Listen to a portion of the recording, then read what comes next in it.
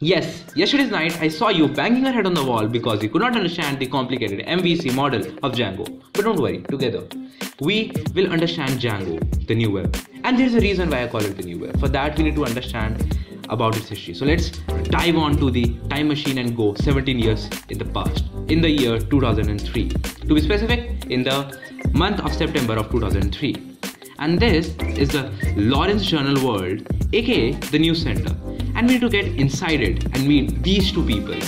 These are the serious Simon and the admiring Adrian. These two are brilliant people, initiators of Django. And these are the people to thank for because you have Django in the world. But wait a second, wasn't there anyone else? Well, it turns out there was an even important person. This guy, Jacob, or at least the elder version of him. And yeah, his full name is Jacob Kaplan-Mauss.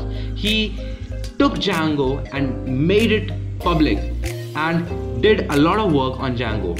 And finally in the year of 2005, to be specific, July 2005, the first version of Django was released. And if you think that Django 1.0 was the first version of Django, then I'm afraid you're wrong, because it is actually Django 0.96. This is just a quick side note for you, and this is important because in the official documentation of Django 1.0 it says this: what's new in Django 1.0? And it reads like, since Django 0.96 we have made over 4,000 code commits, fixed more than 2,000 bugs, and edited, added or removed around 350,000 lines of code. We have also added 40,000 new lines of documentation and greatly improved what was already there.